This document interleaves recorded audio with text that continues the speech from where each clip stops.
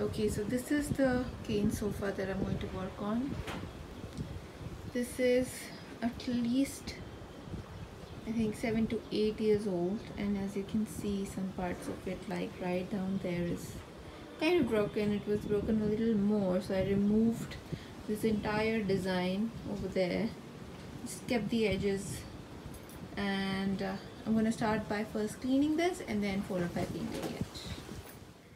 Okay, so then I'm back with my chair. I tried cleaning it with a brush and some wet towel, but I realized it would take too long for this to be cleaned, so I decided to wash it instead. I googled it. It said you can wash cane chair as long as it dries quickly, which is what I did, which practically reduced the time to clean this up to about 15-20 minutes. This is all dried up, and I'm going to use chalk paint to cover it. This is the first coat. Clearly I will need two. I'm using this chalk paint by Emix. It's in the color white silk. It will dry in a matte finish, so I'll come back to you guys after I have finished one coat of this. And this is work in progress. Here's my little one trying to help me. Go on. Paint. And this is the first coat progress so far. Continue. He came to me saying, I thought you needed my help. That's enough. So this is how the sofa looks after one coat.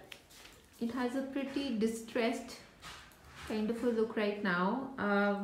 I tried doing a double coat at one place, and I think even with the double coat it'll have a semi-distressed look. So I do plan to make one more coat, and then I will show you after. It looks nice right now also, but I think with that one bottle we could only manage one coat. Okay, so here is the foam that I had stuck together earlier to make the seat for my sofa, and here's the fabric that I bought online. What I'm going to do is stitch this fabric on this foam neatly on the side over here, so that the cushion can be used reversibly, and then I'll show you how it looks at the end. The way I plan to stitch it is just fold it like a like a gift, like we fold, and stitch it on the side over here, and try and make it as neat as possible. And here it is, the final look of my sofa after painting it with the chalk paint. In folds, I also varnished it, and you can hear the rain at the back. The idea behind keeping it here in the home office is just to take calls while lying down sometimes when we get tired.